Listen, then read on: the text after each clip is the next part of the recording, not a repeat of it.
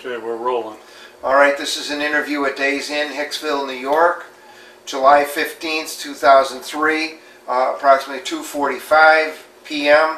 The interviewers are Mike Russert and Wayne Clark. Could you give me your full name, date of birth, and place of birth, please? My name is Frederick G. Mahnken. I was born on August 15th, 1924, in Brooklyn, New York. Okay, what was your educational background prior to military service? High school. Okay. Where were you, and what were your feelings when you heard about Pearl Harbor? What had happened at Pearl Harbor? Anger and shock and disbelief. Where were you at the time? In Brooklyn, we had finished the stickball game on Sunday, and we were heading for the Electra Theater in Bay Ridge to see a movie. That was a Sunday afternoon thing. And when I got into the theater, of course, people coming in already heard, but those who were already there did not, and they flashed it on the screen. They put up a file card on the screen, and there was a gasp from the audience. And the next day, I understand that all the recruiting places were swamped. I went on December 16th with my very best friend, who was 17 on that day. I was 17 the previous August. And we went to the Navy, and they had a program at that time which had not changed from 17 to 21. So his father was there to sign him in, and they said, "Where's your father?" I said, "Well, he told me Mr. Thorson could sign me in." He said, "Get out of here, go get your own father." I went home and I asked my mother, and she said, "No way." And mothers, you know, but I had the idea that somehow Hank and I would be together forever. Instead of just playing stickball and schmoozing the girls, we were going to be in the Navy together. He went on to become a career man, and he made the chief petty officer, and a very illustrious career and a lot of decorations, and became a school teacher in San Diego the minute he was discharged as a chief warrant officer. And I've lost touch with him, but we did have a couple of wonderful visits. And he had a good career, and I admire every bit of it. Okay, so I noticed you went into service in February of '43. Were you drafted, or were you? I was drafted. I went to, I had a job that I made up about $18 a week as an office boy, and that was important to my mom. And the Depression is something I never wish on any American, because it cannot understand the horror and the distress that it brings to people. It's not just simply a recession. A man with skills and will and strength can't make $5 a day, and that's what I remember. So, and I said to Mom, "I'm 18 now, you can't stop me." In August of '42, she said, "Please hang out there till Christmas." So I think I'm a good son, and I did that. And then I went to the Navy at Grand Central Palace, Broad Street, early in January. And I got to the end of the line, and I passed everything, flying colors, with the exception of one minor medical problem, which was a question of personal hygiene, which was taken care of by a rabbi. And in any event, the delay put me to the letter from the Navy. I went back, I said, "Here I am already." They said, "You did that in a week?" You know. He said, "Yeah." He said, "You're a gung-ho kid, we want you." I says, "Okay, sign me up." He said, "But you can't, you got to heal." And I said, "Well, if you take me today, am I going to be in Newport tomorrow?" And he says, "No. 10 days or 2 weeks." I said, "Sign me up." And I went home waiting for letters to come. I still have a letter that says, "If you want to get into the Seabees, come right on down here. And if you don't want to get in the Seabees," which I didn't, wait for the next letter. The end of January 1943, there was a picture in the paper with a bunch of men holding their hands up being sworn in. And it said, "The first draftees in the history of the United States Navy." So I ran back to Broad Street. I said, "What's this?" He said, "President Roosevelt signed the law, and all manpower comes to the draft pool." "Well, what about me?" He said, "Kid, you're one of 400 in this office that are in the same boat." Broad Street. What do? Go to your draft board, tell them to draft you. You gung-ho. So I did. And of course, when they send a bunch of people in the draft, they send them with a monitor with all the paperwork, and they go on the subway at 7 in the morning. My draft board opened up at 9:30, and by the time I got the papers, I got to Grand Central Palace, it was, 12:30, 1 o'clock, and I'm running around there in the nude with a pack of papers trying to catch up. And I get to the end of the line, and the Navy chief is locking up his desk. And I say, "Hey, Chief, wait, one more." And he says, "No can do, I got my quota for the day." So what am I supposed to do? I'll come back tomorrow. He says, "You can't come back tomorrow, you're being drafted." So I didn't know what to do. I saw they swore. The Marines made a wonderful pitch, but I told them I heard about Guadalcanal, no thanks. And consequently, I was sworn into the Army on February 8th, 1943. And I went on active duty the following Monday. They gave me 2 paper tickets. Said, "This you belong to us now. This will get you on a subway to go home. This will get you on a subway to come back to Penn Station next week." That's the way it worked. Where did you go for your training? Initial training was Tent City, St. Petersburg, Florida, which was open a couple of weeks before we got there. It was closed a couple of weeks after I left because of sanitary problems. But what I did note, in marching around the first week of processing in St. Pete, all marching and singing sixpence and caissons and all that, the people didn't seem to appreciate us. And it wasn't until I got old that I recognized the fact that we were a bunch of young kids shoved down their throats in St. Petersburg. But they got us out of town after a week, and they sent us down to Tent City, which was brutal.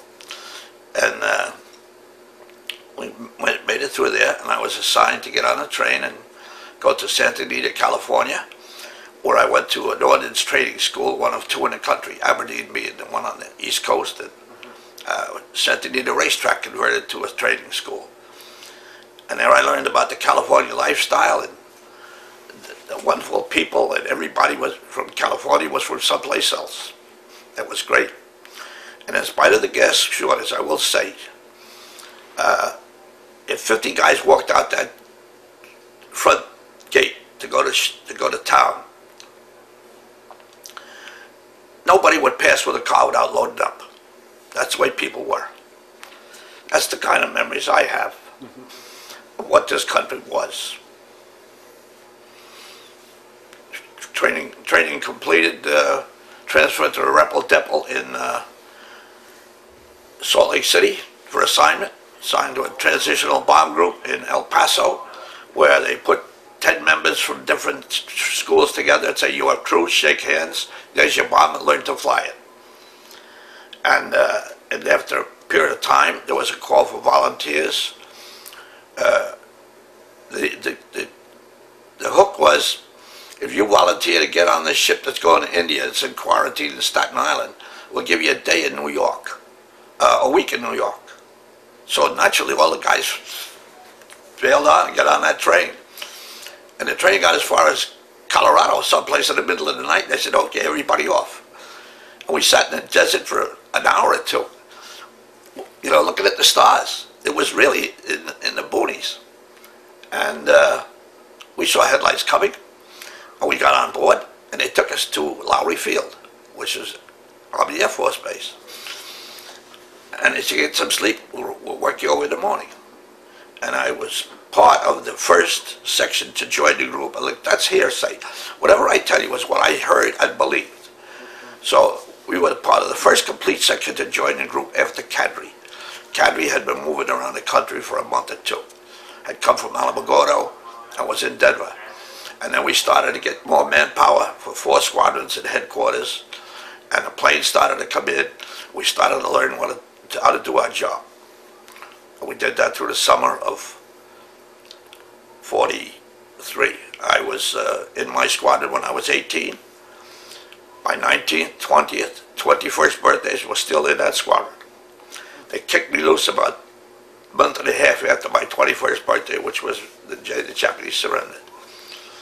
I got a discharge and I began a new life. I learned a lot of things about good people from all over. We used to tease each other, you know, tell a guy from Kansas about how do we catch piss clams. They don't believe it. And then the guy from Ozarks, we said, what are you crabbing about? You never owned shoes before. But they said the same thing about New Yorkers, too.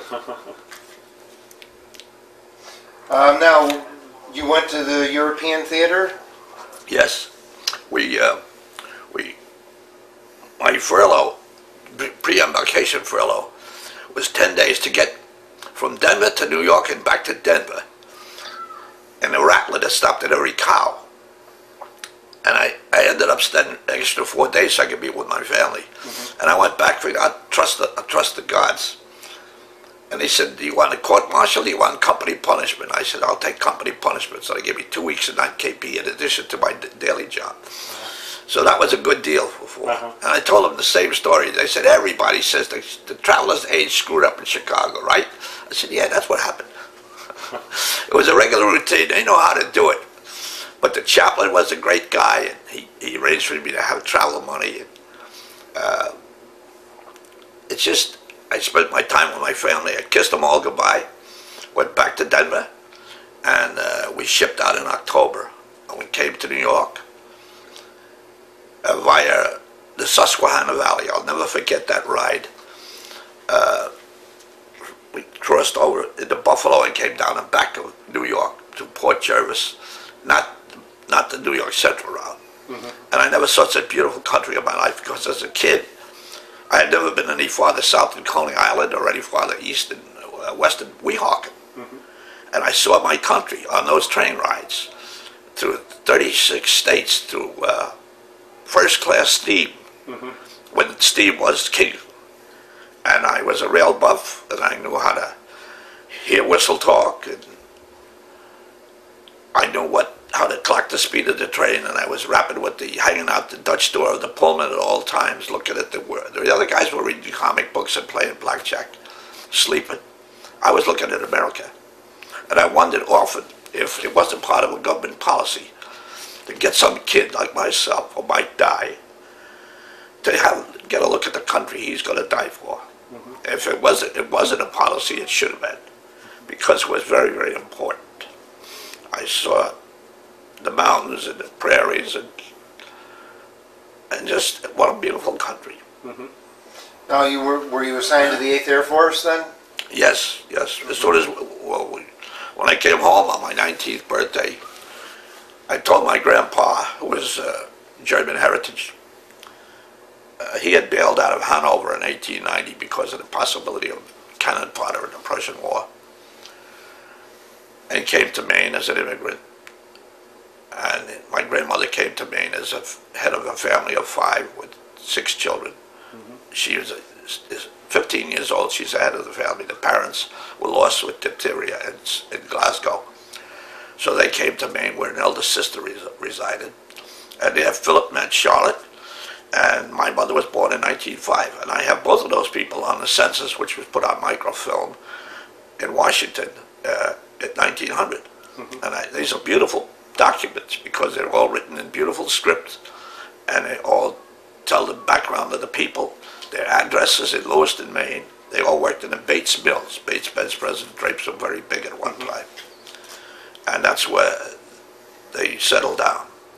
But I said to him, I'm in a bomber squadron, and we're either going to Europe or the Pacific, Grandpa. He said, what are you telling me? I was very proud of him. I said, well, it's your homeland, you know. And he says, nonsense. This is my homeland. I became a citizen in 1901. And if the German people let Hitler get on top, they deserve anything he get. You made no excuses to me. And that was really something to hear. And he would never let us speak German in the house. My daughter works and lives in Munich. She's married there. She makes a lot of money speaking 5 languages, or about 5. She's made her life over there with a guy whose father and I was supposed to kill each other at one time. And he's the best guy I ever met. He died a few years later, but she's been there since '86. And I've been there 5 times as her guest. I'm telling you, it's a wonderful, beautiful lifestyle. Civilized, without the Nazis. Anyway, we moved overseas on the Queen Mary, which was a big kick for me. And we left on October 28th and got there in Gurrock in Scotland and Clyde Estuary on November 2nd. And when the Queen Mary came into New York in a maiden voyage in '36 and the Normandy the previous year, I lived in Bay Ridge, which is the shoulder on the harbor. And I became an ocean liner freak. And I watched those ships transition through the war when they all became gray. And the Normandy, of course, never made it. She burned at the dock. But the Queen Mary would come and go, and I would see her down there. And I would look up from the top of Bliss Park and see more ships than you could count in the harbor. And the next day you go there and they were gone. They went out through the submarine boom where the Verrazano Bridge is now, and went out on their way. The Queen Mary, when it came time, she just went out by herself. And as dusk fell, we came through the boom, and all the guys on the boom tender were yelling, "Hey, don't worry, guys. We'll take care of the girls for you. Have a good time." And last I saw the light on the end of 69th Street Pier, the ferry pier, is where I used to hang out. Blinking light. That was the last look I got at Brooklyn. And we got over there and put on a train, rolled down through the blackout, and got up in the morning and looked out at beautiful England. There's no way to describe it. I felt that I was reading Charles Dickens and seeing it with my own eyes. It's such a glorious, beautiful place, and provincial too.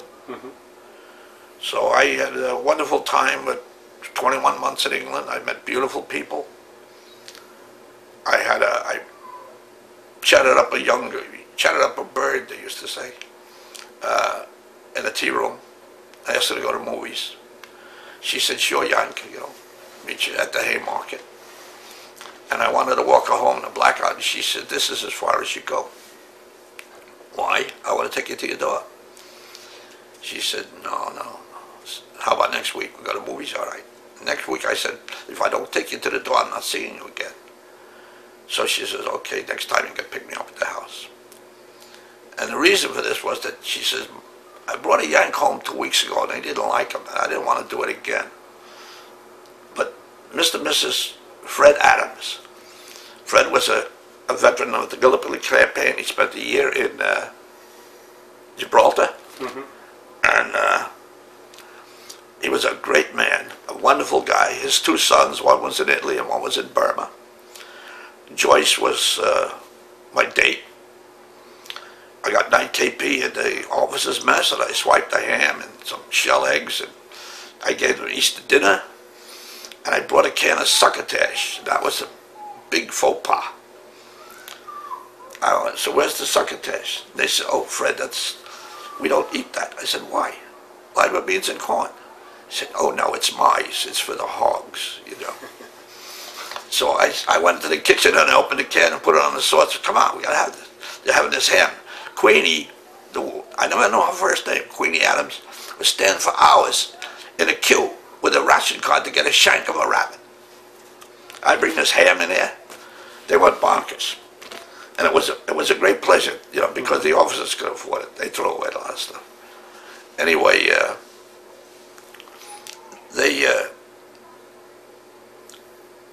I saw them looking at me eating succotash like I was eating doggy do. And I somehow decided that was the wrong thing to do. And in the course of dinner, Mom said, "Joyce looks older than her age." I said, "Yeah? How old is she?" She said, "She just turned 16. So the girl turned to her mother and says, "Oh, Mom, now you've done it." So I said, "Well, now from now on, you're my kid's sister. And I'll watch out for you." And I did, and they became fast friends. And my family, my sister, who was polio, sent me 25 5-pound boxes for the Christmas of '44. I don't know how she did it, but none of the boxes were broken. My dad sent me 2 bottles of Steiny bottles of Schaefer beer with a package of pretzels in it. It's a 5-pound box. 5 boxes came for the Adams family. I told Mom, you know how big you are, Queenie's your size. Get her some nightgowns and things. And all this food, this clothing came from New York. And we'd go to the pub, and Fred would show off his tie because it said inside, Lord and Taylor, New York, Fifth Avenue, New York. So it was, the pub scene was beautiful because it's out of town on the edge, and everybody's very polite. And it's a social thing that, you know, British beer isn't that great, but you have a nice time and you throw darts and you behave like a American gentleman should. So that's my experience with the British people. I wish I'd never lost touch with them, but I still have photographs of them. And I hope they fared well, and I hope the Joyce fared well, whatever. Okay, so what kind of plane were you assigned to? Liberator, B-24s. Yeah. Okay. I was a ground crew, of course. And our job was to service them and do a particular job. In my case, our section did loading and fusing of bombs. And they took care of supplies of belted ammunition and flares for signaling planes to other planes. When a lead plane went up, the color of the day might have been double green yellow. So they had to have 100 of those flares for the lead plane could shoot them off one as fast as he could do it, so that the planes coming up would not tag on to the wrong group. Another group was shooting triple greens or something like that. And those flares had to be there, and they had a shotgun in the roof. And they pulled it out, reach, shove the thing in, pull the trigger, open it up, fall down. And they just kept doing that until the group was formed and on the way out. And it was a precision thing. And there were some mid-airs, but I'm telling you, what I like to tell people is the professionalism of the 8th Air Force. All young men who did the impossible and brought Hitler to his knees. Recently I went for a CAT scan, and our illustrious, fearless leader, chief executive, commander-in-chief, whatever, he's making a speech in MacDill Field to a bunch of people, and it's a photo op. And every time he mentioned the dog catcher or the councilman, he got a big cheer. There's somebody coming here. Okay, so you were... I would like to continue that. Sure. Continue. The camera's still going. Yes. Yes. Right in the middle of I looked at this, I'm sitting in the CAT scan all of a sudden, I said, folks, get ready for your daily dose of salts. And some guy turned around on me and he said, what are you, were you in the military? So I guess he thinks I looked younger. And I said, yeah, I was in. He said, what were you in? I said, the 8th Air Force. You ever hear of it? No, the 8th Air Force like that. He brushes it off. I said, well, what you do? He said, I was in the infantry. Is that something you chose? He says, you're damn right. This is an old fart. And he said, you're damn right. I said, well, you're the only one I know that got that choice of assignment, no matter how we begged. It was just a crapshoot. And if you picked the infantry, you must have rocks in your head. So his wife kept telling him to shut up, not to start a fight. And when I got out, I went over to him and I said, "Are you a cop?" "No." He said, "Well, you act like a cop." And you know, I was in the Air Force. So when you got to Germany, did you see those cities down to curbside? He said, "Yeah." I said, "You think they did it with guys with M1 Garands?" That was done by strategic bombing. That's what brought him down. And the impossibility of keeping his troops supplied and keeping things moving. That was strategic bombing. And there were 3 divisions of the 8th Air Force, approximately 3,000 aircraft. 2 divisions were flying fortresses. 1 division was Liberators. There's 14 bomber groups all around the city of Norwich, like the hub of wheels. And 14 groups and 72 aircraft apiece. That's a heavy, heavy hit. And I was with that from the time it was formed till it was deactivated. So, it was a wonderful time in my life, a horrible time, but it gives me so much to reflect on. You belong to the 8th Air Force Historical Society? Yes, I'm that, plus the 2nd Air Division Association, plus Beach Bell Echo, the 446 Bomb Group newsletter, plus the downstate chapter of the New York. We had 300 members. A B-17 radio guy got it started in 1990. And we've been going pretty good since, although he has since moved on to go to California. And we had 4 meetings a year. The biggest one is usually in West Point in October. And all B-17 guys make reference to B-24s as being ugly aircraft. That's a thing, you know. The B-24 is the box the B-17 came in. But they're entitled to their belief because no question the B-17 was a much better flying platform when you're in doo-doo. Well, I'm sure it was all in good-natured ribbing. Right? Oh yeah, you know, some guys, I have to wear a show-off shirt when I go at the beach we have here at Farmingdale. The Collins Foundation, if you're familiar with them, they have a B-17 and a B-24. They fly around America all year, and they've been coming to Farmingdale for 11 to 12 years now, on Labor Day. And I helped the guy move, I helped the boss move all this paraphernalia for our meetings and stuff. And he referred to me twice as coolie labor because I was a loaded bombs. And he said to me one day, and walking right behind me, he's a nice guy, you know, he's staff sergeant or something. And he finished his tour, which is to his credit. But he said, "What do you got that show-off shirt for? Oh, you're just coolie labor." You know, I'm meeting shirts with the squadron patch and the embroidery and my name and all that. And he said, "You're only coolie labor." And I turned around and I stopped it. I was nose to nose. I said, "If you say that to me again, I'm going to give you a good look at the ceiling. Don't do it." And he never did. Tell me what you want, but does coolie labor. We did a job, a hard job. Now let me ask you something. How did you get those bombs up into the aircraft? Did you use like a forklift or something? Well, no. The B-24 is very low to the ground. So when the doors are roll-up doors on the side, you have to duck to get under the door, even at maximum.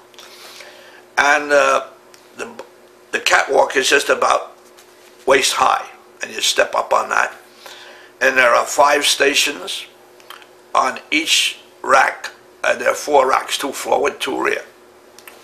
The bomb bay is in that front and rear configuration. The first night we went to load, December 16th, 43, we went out about 10 o'clock, and we got finished about 4 in the morning. And it was just a debacle. Everything that could go wrong went wrong. And it took us so long. We threw the rule book away and we decided to do it practical. And there was a time when we could leave the barracks, go out and load a standard load was 10 500s, or possibly 12 if there was a short run. And we would get back after chow, leave the planes, lock up the planes and leave before the crews got there, before sometimes the mechanics came even to warm them up. And we'd be back in the sack. And it would take us, we'd get out there at midnight, come back at 2 o'clock. Boom, boom, boom. And it was done with 500 pounders and up, was done with winches. Oh, I see. And lower than that was done with muscle. Did the planes have winches in themselves? Or no, it was a winch you carried around. Okay. Well, each plane is supposed to have a winch attached to the bulkhead. And you unpin it, and you pin it this place, and you put a cable down, put a slit, crank it up. You put the shackle on it first, and you crank it up there, and after everything's in place, then you put the fuses in. Fuses are delicate. And then we got to the point where toward the end, we did 3 men to load 2 planes. We load a trailer, 2 trailers would come out loaded with the mission for the night, whatever it happened to be. Drop one at the first plane, move over to the second plane, and we'd start loading that. When all 3 guys put their muscle behind it and got that thing in there, 2 guys walked over to the other plane, which was usually adjacent, hard stand, 100 yards or so. And they would start loading that. One stayed behind, usually me, the smaller guy, put all the fuses in the bombs, get everything okay, lock up the plane, and walk over and help them. By that time, they got the load in, and all 3 of us putting the fuses in. So we worked like a teamwork. And 30 men, or usually, if there were 18 to 20 men on duty, that was a lot, because there were furloughs and passes, and there was KP and guard duty at sick bay, and all the other reasons why a man could not be out that night. Or if he was on a pass to town, that meant when he got back at midnight, he was on takeoff standby in the morning.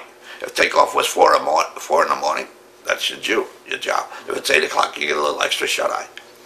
But takeoff, there's always somebody, 3 or 4 guys are needed out there because somebody will forget something. And you run out to the plane and you yell at what do they want. They want another box of fuses, you got them on the truck and you run on, you just stick them up under the belly and you get out of the way. And this is all when the planes are doing the elephant dance, come up to the end of the runway. You know, they taxi up like, I think one takes off, then another. It's a beautiful precision thing. A plane gets off every 30 seconds. 40 planes get off in 20 minutes. 40 planes are recovered half an hour, in 20 minutes. The formations were precise, not in the beginning. And then as men came in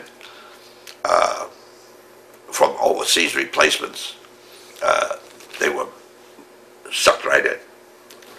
And it was a beautiful system. The commander-in-chief, of course, was Jimmy Doolittle. Prior to that was General Spatz. My commander was Jacob Broga. He remained a military man until retirement. My captain, my first lieutenant when I met him, was squadron commander.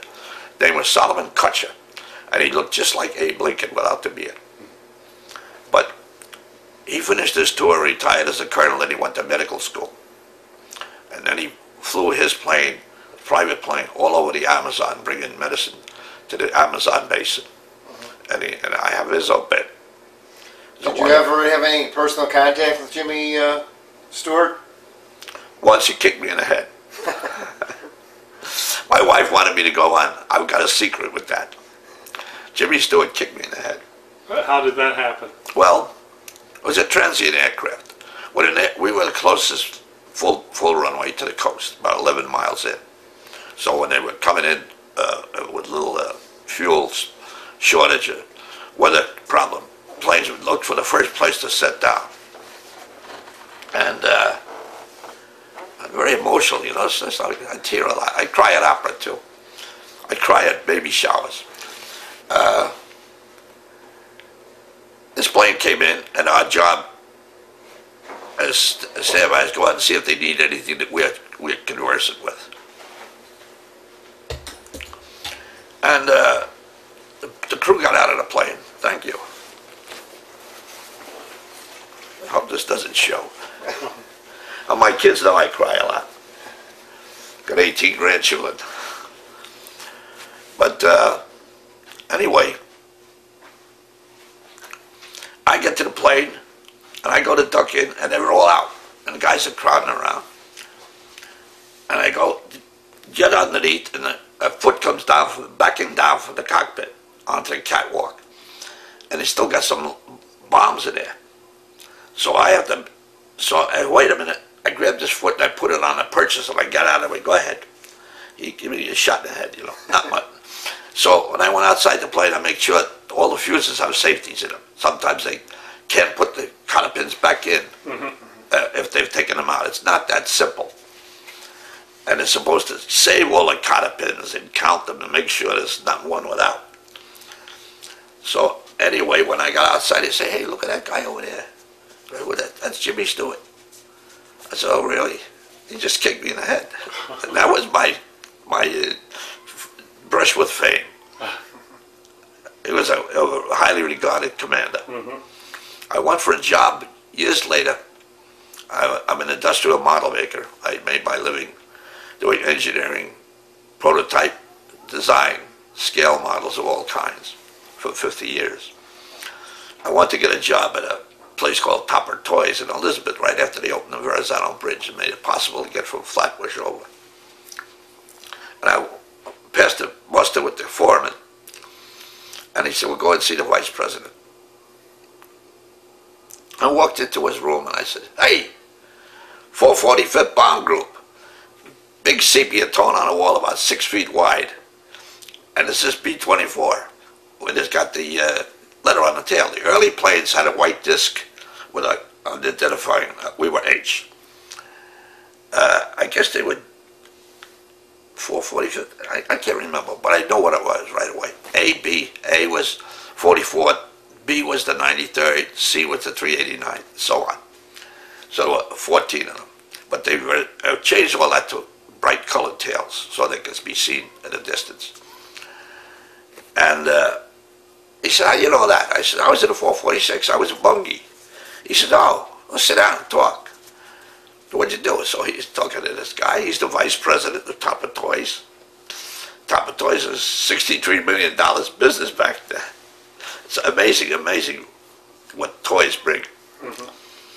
And after we're talking a half an hour, his name is Felix Gilbert.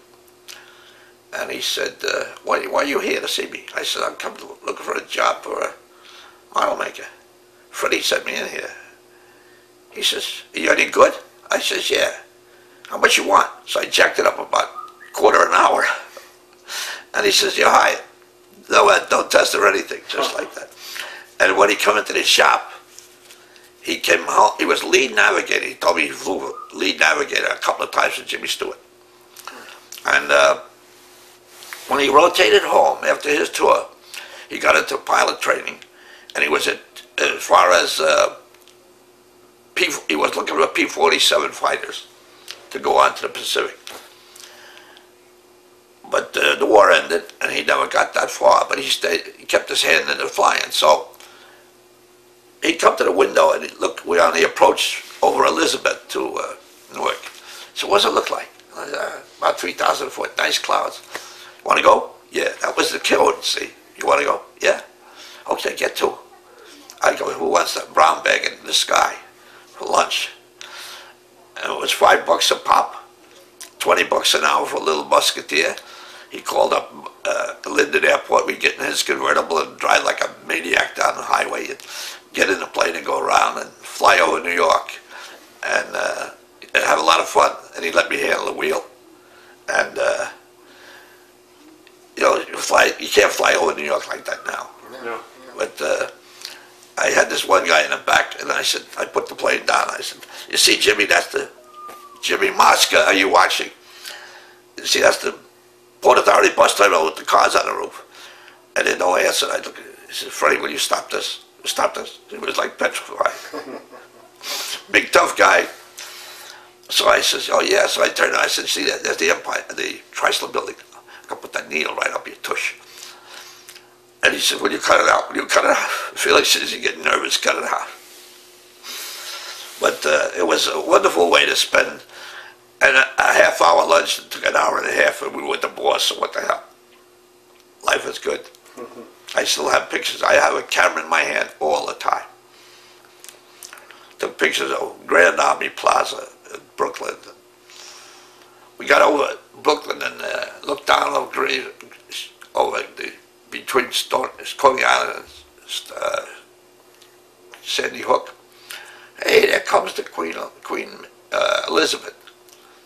And this in the 60s, it was still peacetime colors, right? It was all back to peacetime. "How do you know that?" I said, "I know all the ships, Jimmy. It's 8 miles away." I said, "Felix, let's go down there."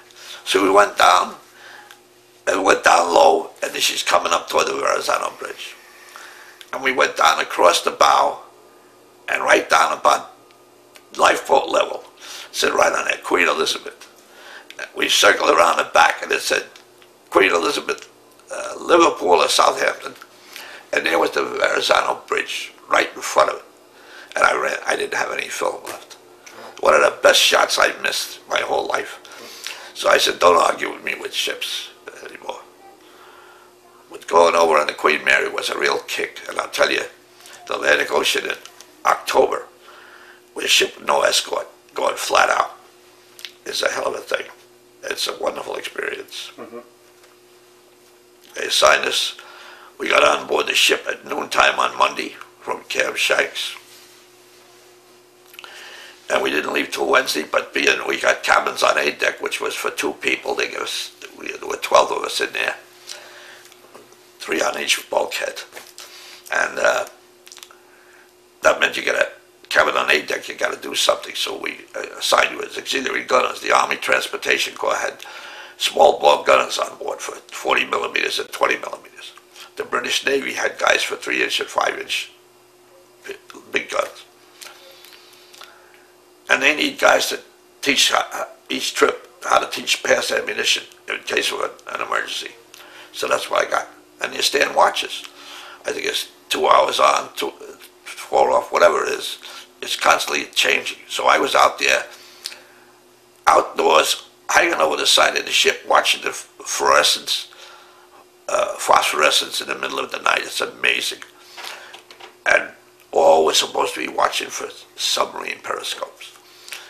And the ship, don't watch the mast because it rocks, and you watch the stars and you get seasick. So don't do that. She rolls, you know. She's unbelievable. There was a general quarters one day. By the time I got up, I said, what's it all about? What's it about? They said, look over there. And the 2 ships came up at the same time, and there was a brief flash of a ship that looked like white in the sunlight. It disappeared, never saw it again. But it was about 5 miles away. So it was enough for an emergency. And when I climbed up on top of the big ventilators where they had 20 millimeters to be with one of my squadron buddies, we looked down at the bridge.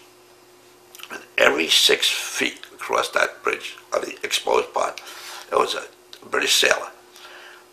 Did not take his eyes off the horizon. And they were not allowed to have conversations and get distracted. And those guys were looking out to protect that ship. And they were disciplined, man. They were up there for hours just looking. Did you ever keep in contact with anyone that you served with? Yes, my very good friend, his name Alex Knoll in Waterbury. He was the chaplain's assistant. He was a father figure to me. He kept me from getting too interested in women. Kept me going to church when he could twist my arm. But he was Catholic too. He was Chaplain Gannon, is our Protestant chaplain. He just died at 100 this year. And the other chaplain was Catholic. Alex took care of the mass, did everything. And I call him now and again. His wife was a nurse with the Army in the Philippines, and he was a sergeant. She was a lieutenant. So she's, when you see Julie again, you have to salute her before you kiss her. It's all good-natured stuff. And men appreciate it. And they married, and she now has Alzheimer's, and she's failing. And I give him a call every couple of months. And it's such a good man. And he had a job with one of the big brass companies, and I think in Waterbury, as some level of administration. Good guy. I'm one of the guys who chose a trade. And I'm not sorry either. Okay. Well, thank you very much. I didn't tell you about the girls yet. Uh-oh. No, I just basically, I got home, I got a wife. She was my mother's nurse. It was my 22nd birthday that week. And she said to me, it's your birthday, would you like to go to a party with me? And I said, sure. My mother gave her a good build-up. Nice girl, Fred, pay attention. Her name was Pat Blake. And I said, we're going to party, anybody I know there? She says, I don't know. I said, people you know? She said, yeah. Your boyfriend gonna be there? Which she gave me a look, and she looked at my mother like, oh boy. I said, my mother told me you just got dumped. I said, if you're gonna take me to the party as a trophy, I'm not going. So we went and rode the Staten Island ferry all night. We smooched. That was in August. We got married in October. And that was 2 years later. My first son was born. So there was no bun in the oven or anything like that. She gave me 8 kids in 10 years. My kids are 5 boys and 2 girls. My oldest son is 55, and he's taking care of me now with a regimen of nourishment and vitamins and various homeopathic things. He's a guru for that stuff. And since he studied it all his life, I'm not going to challenge him. But he is doing everything he can. And I said to him, you know, he's a foreman in air conditioning on a high rise. And he's never been out of work in the union for 35 years. The union has many times is just sitting around. But he's a pusher. I told all my sons, you do your work, you do it honestly with pride, and you look the paymaster in the eye. You don't go hide out in a can and read a paper. And the boss will remember when everybody gets laid off, you won't be laid off. And in our business, display business, trade show displays, that everything drops dead at Thanksgiving and doesn't start until Valentine's Day, so you're home for the Christmas. But if you want to, all the kissing up to this, the shops do it, will do you any good. If a 40-man shop drops down to 5, you're only one of the 5 because you're good. And I got that to my sons, and they all kept that up. My son never lost, worked up for an apprentice boy in the World Trade Center to high-rise on skyscrapers, and makes a very good salary. He's got very good equity in the union. He got three girls out of college and 2 grandsons. And he's a good man. I said, I'm glad you're a rich kid. And he said, well, Dad, and I appreciate this, Rick. If I didn't try and you died, I would not forgive myself. If I try and you die, yes. So that's my son. And they're all 5 of them are like that. 2 of them have gone already. Peter died for inoperable tumor 2 years ago, left 5 kids. And it's just, life is very good. And all you have to do is hope for the future. I have nothing but chagrin and trepidation about our future. I don't know why anybody who is, if this is politically incorrect, I don't care. Anyone who had a military career have to revert to that guy as commander-in-chief. What are his qualifications? It's just an ordinary